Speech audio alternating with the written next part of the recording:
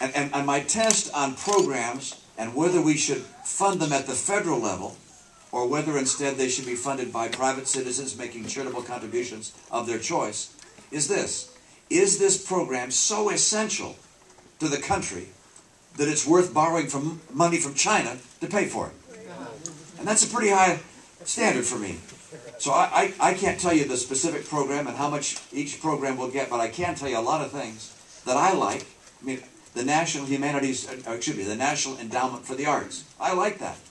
The National Endowment for the Humanities. I like that too. PBS. I like that too. But I'm not willing to borrow money from China to make my kids have to pay it back over centuries to pay for it.